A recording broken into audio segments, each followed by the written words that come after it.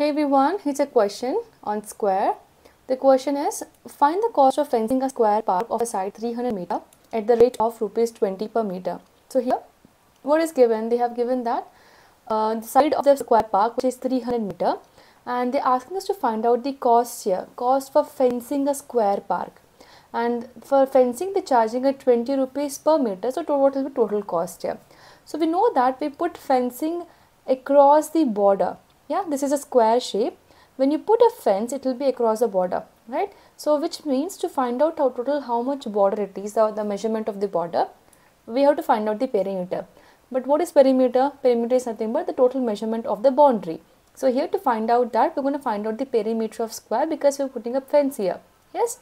So once we got that, we're going to find out the cost here. So let's find out. So what is given? They have given the side of square park. So given side is equal to 300 meter. We have to find out the perimeter of square park first. So perimeter will be equal to, so perimeter of square park is equal to, so we know that perimeter is equal to 4 into side. So 4 into side. Side we know it's 300 meter, substitute the value. So it is 4 into 300 meter. So 4 3s is 12, so 4 into 3 is 12 and followed by 2 zeros, so 1200 meters, right? So we got this. Now we have to find out the cost here. If you see here, they're charging 20 rupees per meter. So cost is, so cost for fencing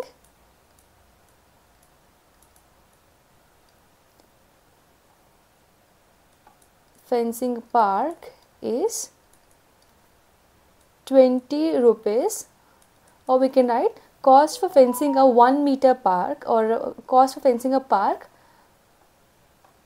is rupees 20 per meter. Per meter means for 1 meter they are charging 20 rupees. I hope it's clear.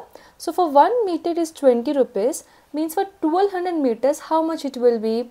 So it will be 20 into 1200 meters. That's it. You have to just multiply here, because for 1 meter is 20. For 2 meters it will be 20 plus 20, which is 40.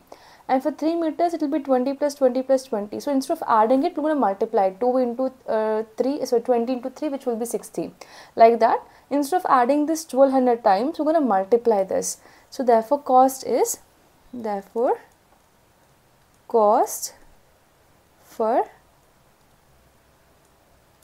fencing 1200 meter will be equal to rupees 20 multiplied by 1200, which will be equal to, so 2 into 12 is 24, 12 2 is 24, so 24, and you can see we have a 1 0 here and 2 zeros here, so total 3 zeros, so 3 zeros, which will be 24,000. So cost is 24,000.